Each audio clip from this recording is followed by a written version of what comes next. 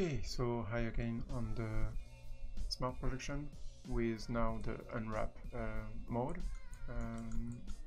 So, for example, if I want to unwrap this area, I can probably make just a selection, and with the quick select similar by 2 degrees, I can select all those those polygons. And now I can use for example, the Smart Projection Unwrap in a conformal planar mode. I use conform, but that's conformal mode here, as you can see, conformal. So you have two different methods. You have the conformal and the angle based, and inside those you have also the solution to press Control key to have a group normal method, or initial projection group normal, or a planar one. So yeah, so we will go through those. So the unwrap, of course, will move the UVs here on the lowest part of the UV space. So minus, positive U and negative V. So with the conformal here, the angle base here, and the rectangle. So to this example, so conform planar, if I do this, it updates the UV seam cut map, and we see the result. So it totally failed with this mode, conform planar.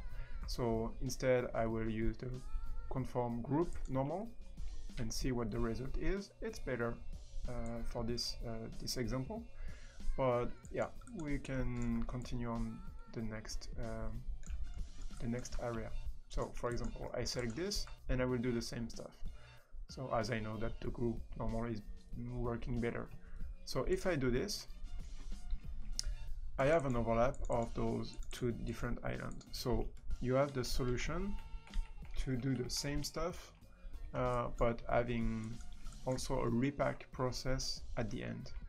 So if I press Shift, this time I have a conformal method with group normal initial projection and a repack.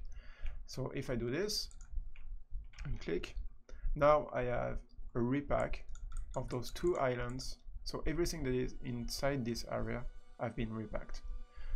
So you can add over and over again those islands, and it will always repack those islands. So it can be really useful. It's up to you. I didn't like this one because probably the planar is better to have the orientation already fixed to those edges, for example.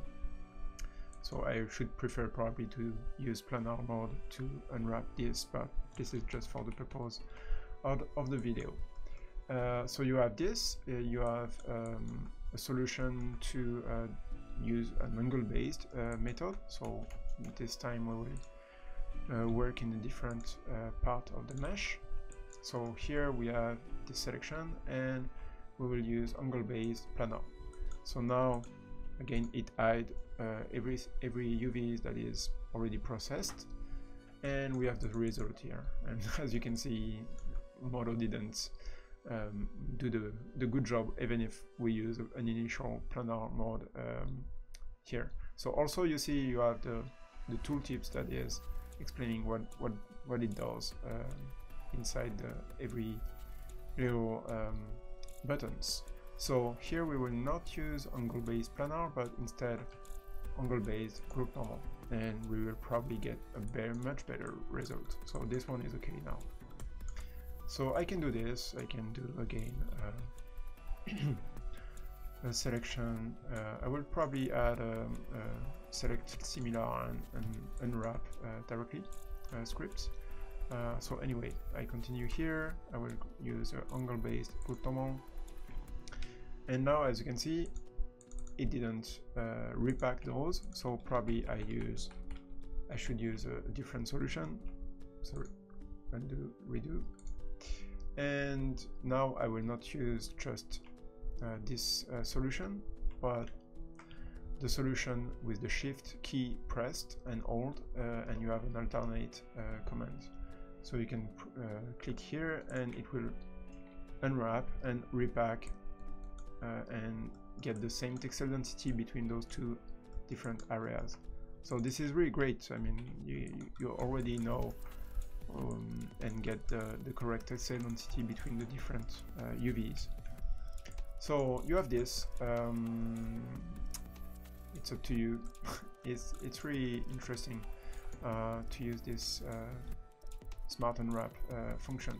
You have the same stuff also with the on the cylinders. So for example, here we have different cylinders that have different holes. So I will select just 2 polygons on any part and make multiple selections. So it's a bit different than the cylindrical and the planar that didn't work with multiple selection, especially the cylindrical one, even if you use the free method. But here we will use the unwrap selection.